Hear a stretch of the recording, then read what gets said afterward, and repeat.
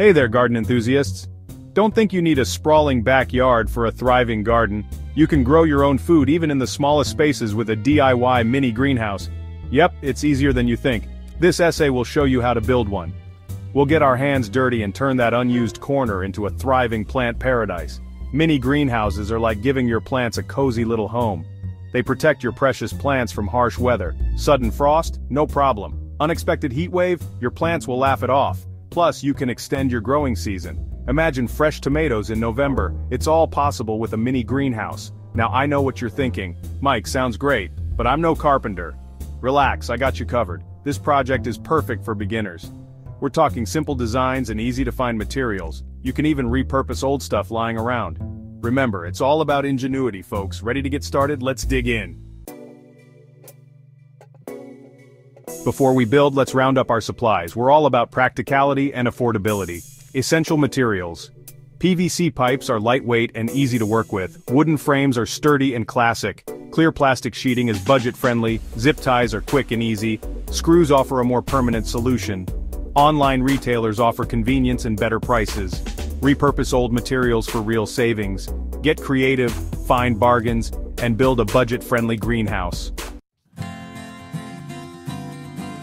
Okay, we've got our materials, now let's talk strategy. Just like any good construction project, a little planning goes a long way. Location, location, location, sun seekers. Plants love sunshine. Choose the sunniest spot you can find, ideally with 6 to 8 hours of direct sunlight per day. South-facing locations are usually a safe bet. Weather watchers. Think about the prevailing winds and weather patterns in your area. Try to find a spot that offers some natural protection from harsh elements. Sizing it up, space savers. How much room do you have? Start small and expand later if needed. No need to build a greenhouse the size of Texas if you only have a tiny balcony. Plant power. What are you planning to grow?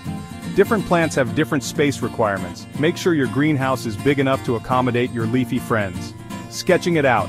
Visualizing success. Grab a piece of paper and sketch out a simple design. This will help you visualize the structure, ensure accurate measurements, and avoid any head-scratching moments during assembly. Trust me, it's better to be safe than sorry. Remember folks, a well-planned greenhouse is a happy greenhouse. So, take your time, do your research, and let's get this project off the ground. Alright, enough talk, let's get building. First up, we need to create the framework for our greenhouse. This is like the skeleton that will hold everything together. Step 1. Choosing your materials. PVC pipe dreams.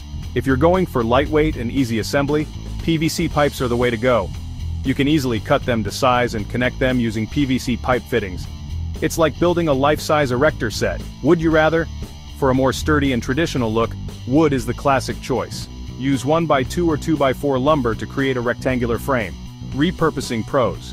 Got old windows or picture frames gathering dust? Give them a new life as greenhouse walls. Just make sure they're sturdy enough and can withstand the elements. Step 2. Constructing the frame. Measuring twice, cutting once. Once you've decided on your materials and design, it's time to measure and cut your pieces. Remember the old carpenter's adage, measure twice, cut once. It'll save you a lot of headaches and wasted materials in the long run. Connecting the dots. Now it's time to assemble your frame. If you're using PVC pipes, connect them using PVC pipe fittings.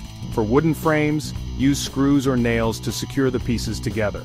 Make sure your frame is sturdy, level, and square. Congratulations, you've built the bones of your greenhouse. Now let's move on to the fun part, adding the skin. Section 5. Wrapping your greenhouse. With our sturdy frame in place, it's time to enclose our plant sanctuary with a protective layer, the covering. Clear plastic sheeting is your go-to for affordability and ease of use. Look for thicker sheeting for better insulation and durability. For a more rigid and long-lasting option, consider acrylic panels. They offer excellent light transmission and are available in various thicknesses. Repurposing old windows is a fantastic way to add character and charm to your mini greenhouse. Just ensure they're properly sealed to prevent drafts. Zip ties are a quick and easy way to attach your covering to the frame. Just make sure to use enough to create a secure hold. For a more permanent solution, use screws to attach the covering, especially for sturdier materials like acrylic panels. Heavy-duty adhesive glue or tape can also be used, especially for smaller greenhouses or when working with delicate materials. Once your covering is secured, inspect it carefully for any gaps or holes. Seal any openings using weather stripping, caulk, or even duct tape for a temporary fix. A well-sealed greenhouse will maintain optimal temperature and humidity levels. Remember, a well-wrapped greenhouse is a happy plant home. Take your time, ensure a snug fit, and let's move on to the next step. Section 6. Letting your plants breathe. We're almost there, folks. Our greenhouse is taking shape, but before we start arranging our leafy friends, there's one crucial element we need to address. Ventilation. Proper ventilation helps regulate the temperature inside your greenhouse, preventing it from turning into a sauna on sunny days. Just like us, plants need fresh air to thrive. Ventilation allows for air circulation, preventing the buildup of humidity and potential fungal diseases.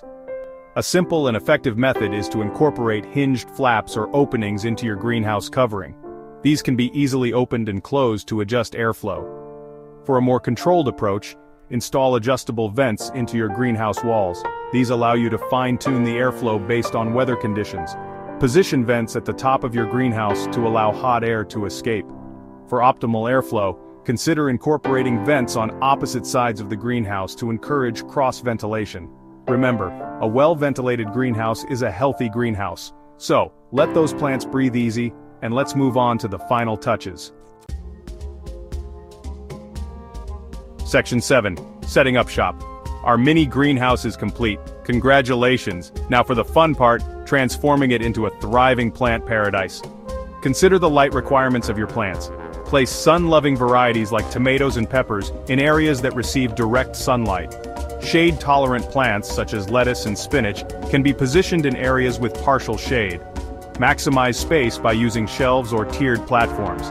This allows you to grow a greater variety of plants in a limited area. Ensure adequate spacing between plants to allow for proper air circulation and growth. Overcrowding can lead to poor air circulation and increase the risk of pests and diseases. Place a thermometer inside the greenhouse to monitor the temperature. Most plants thrive in temperatures between 65 to 85 degrees Fahrenheit, or 18 to 29 degrees Celsius. A hygrometer will help you keep tabs on the humidity levels. Aim for a relative humidity of 50 to 70%. With a little planning and attention to detail, you can create the perfect environment for your plants to flourish.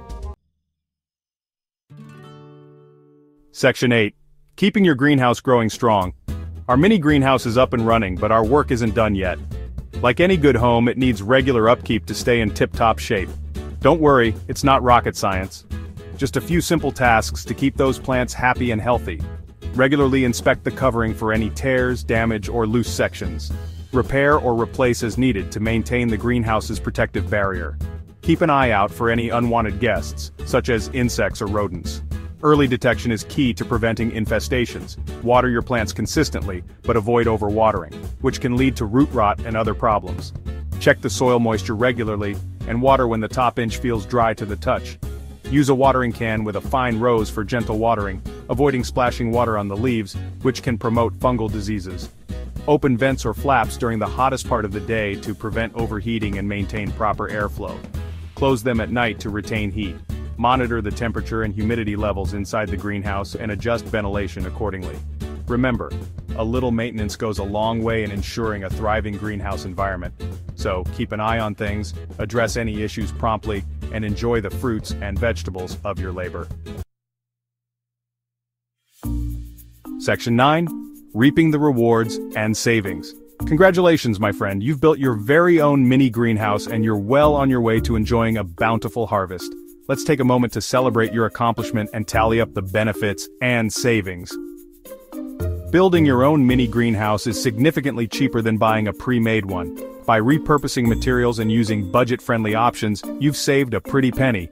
Growing your own food is a fantastic way to save money on groceries, especially with rising food prices. Enjoy fresh, homegrown produce for an extended period, even in colder climates. Reduce your carbon footprint by growing your own food and minimizing transportation costs. Gardening is a rewarding and therapeutic hobby that can reduce stress and improve well-being. So there you have it. You've not only gained a green thumb, but also a sense of accomplishment and a healthier lifestyle. Now go out there, get your hands dirty, and enjoy the fruits and vegetables of your labor.